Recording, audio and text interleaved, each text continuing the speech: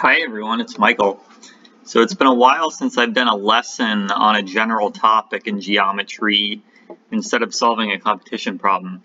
So here I am going to do a lesson on spiral similarities. So for those of you that have watched some of my more recent videos, I've used this a few times and it comes in handy pretty frequently. So first I'm going to start out by defining what a spiral similarity is. So it's a rotation of all the points in the plane about a certain point, followed by a scaling or a dilation about that same point. So in this example, if we look at the hexagon ABCDEF, a spiral similarity about point G would take it to the smaller hexagon.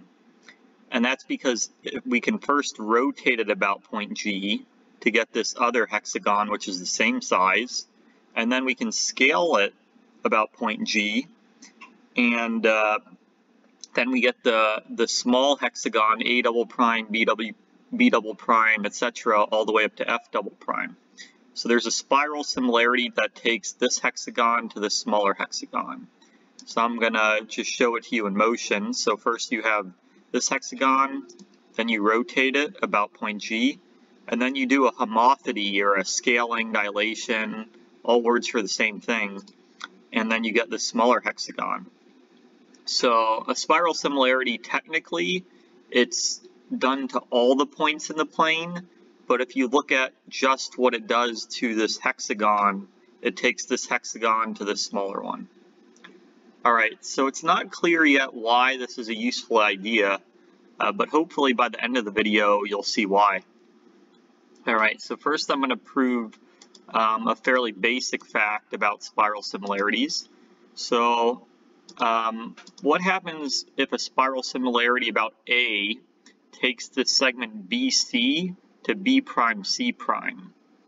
Well, actually, okay, so first we take this segment BC, we rotate it about point A to get B double prime, C double prime, and then we scale it, about point A to get B prime, C prime.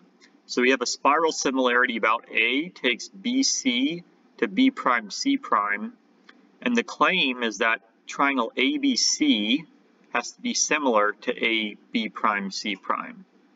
And it's quite obvious, so I'm just going to draw in the segments. So really it's just a one-line proof. So the triangle ABC, it's congruent to A, B double prime, C double prime. So this should just be an A here. There shouldn't be the two double primes. And that's similar to A, B prime, C prime. That's clear because homothety takes one of those triangles to the other. So it's clear that triangle ABC has to be similar to A, B prime, C prime. Alright, so that's the first basic fact. But now I'm going to prove a non-trivial fact. Only slightly non-trivial, but extremely useful in competition problems. Okay, so if a spiral similarity about A takes BC to B prime C prime, then there's another spiral similarity taking about A that takes BB prime to CC prime. Okay, so as I just mentioned, the first fact that we're given, it's equivalent to saying that triangle ABC is similar to triangle AB prime, C prime. I'm sorry, this should just be an A here. And of course the converse is also true. It's not hard to see that. But how do we show this other fact, that a different spiral similarity at A takes BB prime to CC prime? And that's the same as saying that triangle ACC prime is similar to triangle ABB prime. So I'm going to show you that here. It's a very simple proof, just involving side-angle side similarity. Alright, so what I'm going to do is I want to show that the triangles ABB prime and ACC prime are similar. And so first I'm going to show that they share a common angle. So angle B prime AB is equal to angle B prime AC prime plus angle C prime AB.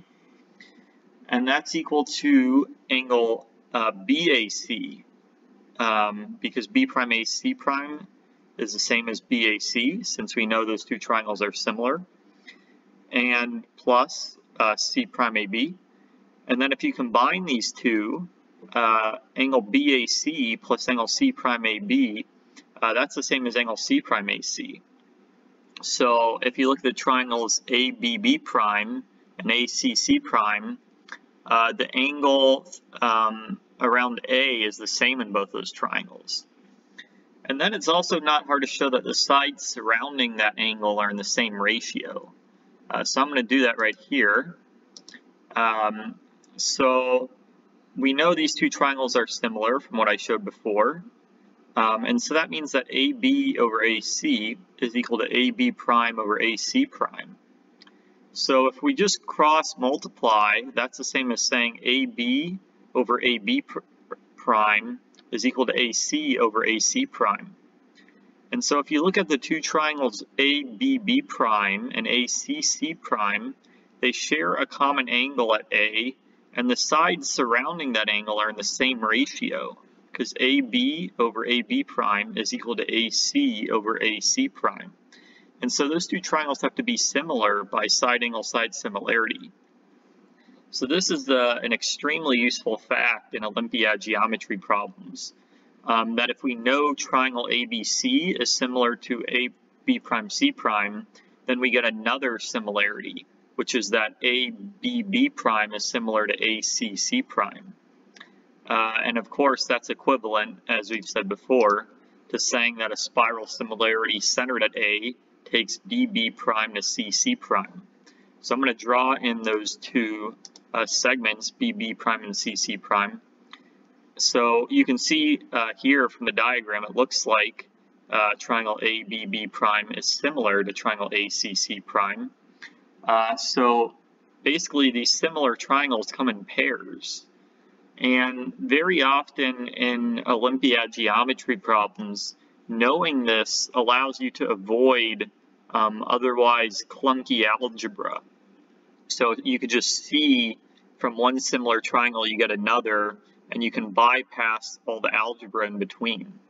That's kind of what I did in the last problem on my channel. All right, so this is the first main fact about spiral similarities. There's one more key fact though, so I'm going to show that to you next. Okay, so I just rearranged the diagram slightly because it makes it easier for this problem. So suppose we have a spiral similarity, again taking BC to B prime C prime.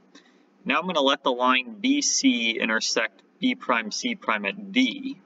Okay, so in this case D, it lies on one of these two segments but not the other. But this doesn't necessarily have to be the case. It could be that it lies on both segments. It could be that it lies on neither segment. So the way I've arranged it here, D lies on B prime C prime. All right. And then we want to show that A is the intersection of the circumcircles of B prime D and C prime D. Okay. So another way to say this is that ABDB prime and AC C prime D are both cyclic. We want to prove both those facts. But if we can prove one, then the argument for the other is very similar. And this is actually quite an easy angle chase. So I'm going to work it out. We know, like I've said before, triangle ABC is similar to triangle AB prime C prime. Sorry, I keep writing A prime when it should just be A. But from that similarity, we can do a fairly easy angle chase to show that ABDB prime is cyclic. So we have angle AB prime D is equal to AB prime C prime, and that's equal to angle ABC since we know that these two triangles are similar.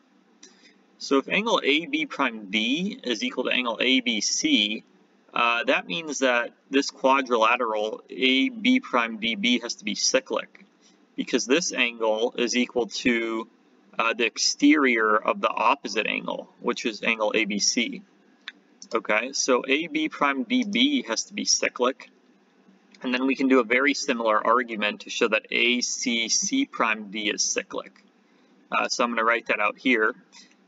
So we have angle AC prime D is equal to angle AC prime B prime, and that's equal to angle ACB, since these two triangles in the beginning that I mentioned are similar. And so just from that, if AC prime D is equal to ACB, which is equal to angle ACD, of course, then AC prime DC is cyclic. So I think I wrote these letters in a different order, but you get what I mean. Okay, so basically that means A is the intersection of those two circumcircles, and that solves the problem. And like I mentioned, in this case, D is on B prime C prime and not segment BC. But there are other configurations. For example, if I, so this is what I said, A has to be the intersection of those two circumcircles. But if we move, so I move the figure around a little bit, so now BC and B prime C prime intersect at point D, and the theorem's still true in that case. A is the intersection of those two circumcircles that I mentioned. And there's one more configuration where D doesn't lie on either segment. I haven't done this in the video, but I encourage you to try it on your own. That's also a very common configuration. One more fact I should mention, the converse of this is also true. So if A is the intersection of these two circumcircles, then there is a spiral similarity centered at A that takes BC to B prime C prime. So it's not too hard to show that converse. And another thing worth mentioning is that there's always a unique center of spiral similarity. So A is the only point that takes BC to B prime C prime. So this is a super useful concept, and I encourage all of you who do math Olympiads to learn it. So if you like this video, give it a thumbs up. And if you'd like to see more like this, feel free to subscribe to my channel.